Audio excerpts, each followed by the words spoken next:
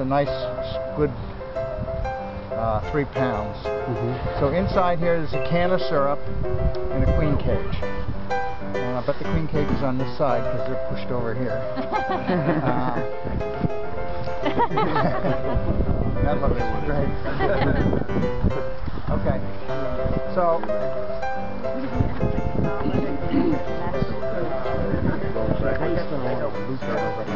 this has got to be the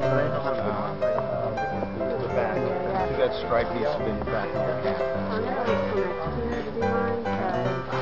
Got it on a hive stand. That's optional, the hive stand.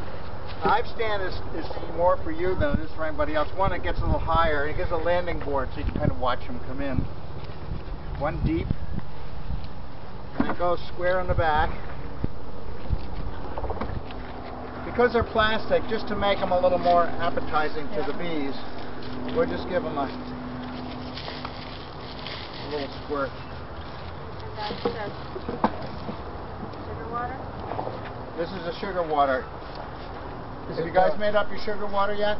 Yeah. Okay. 1 to 1. You can do it by volume, or if you have a 5-pound bag of sugar, 5 pints. Pints a pound the world around, so 5 pints, 5 pounds of sugar. Mix it with hot water out of your tap. What you're going to see in yours is when the weather is good, they're going to come out and they're going to boil here. And what they're doing is they come out and they turn around and they stare at the hive and they're trying to memorize it.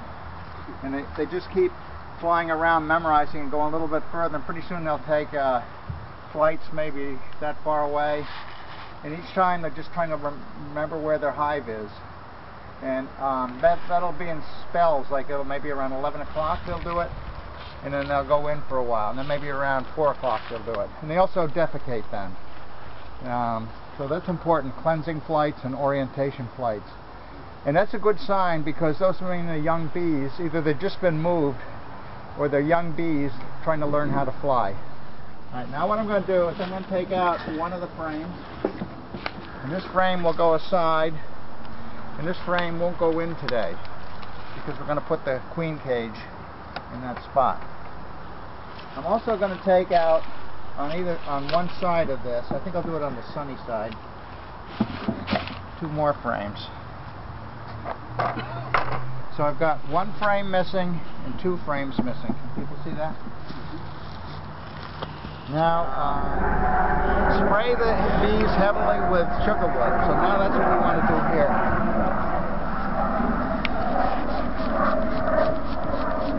Dave, were these bees stored inside, out of the elements overnight? Yeah, they were in my basement.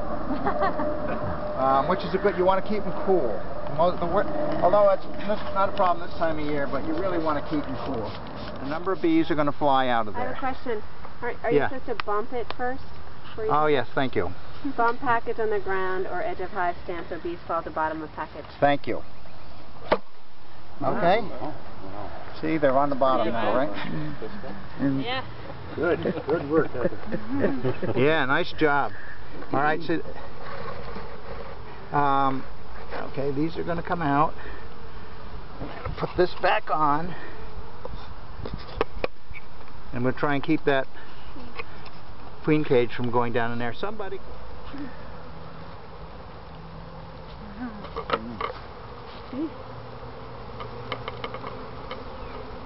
They don't like leaving the queen behind. Now, this is the question I was trying Now to I need, what I need here is my brush. Actually, I'm going to brush in here. Put brush bees aside or tap queen cage on top bar of hive to knock off bees from outside of cage. Okay. So we now have a queen. Can I see the queen cage? Oh, here's the queen. And she's got a little yellow dot on her. And she's alive. And she doesn't look crippled? She looks good shape. Okay. I'm moving the cork. Now this is important. See the sugar is at this end? Sugar? Did everybody see the sugar? Yeah. From the candy end. That's the candy end. Don't want to remove that one, you want to remove that one. That's right. Does somebody hold the cage? Thank you. So I'm going to dig the cork out of here. Now, Carefully poke a hole through the candy with nail or paper clip. Be careful not to skewer the queen. That's right. Please don't skewer the queen. So here's what I do. I measure this with my fingers, right? And now I'm going to go in here. And that candy. Do you see it in there? Yeah, I do. I saw it come through. Yeah. Okay. Now,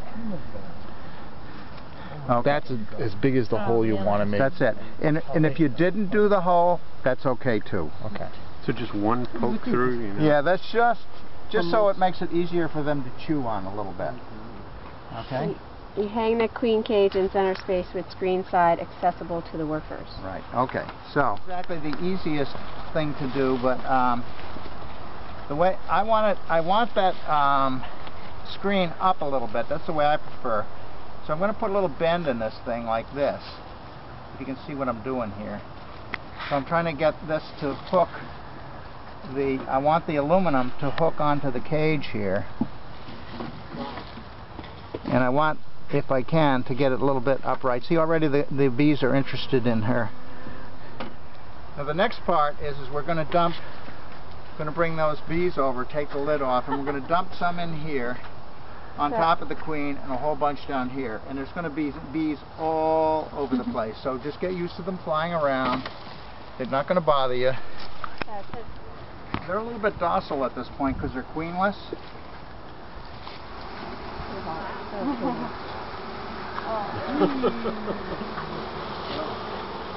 I can feel the heat coming out of here. With the deep side face up in the summer, is it too cold for that now?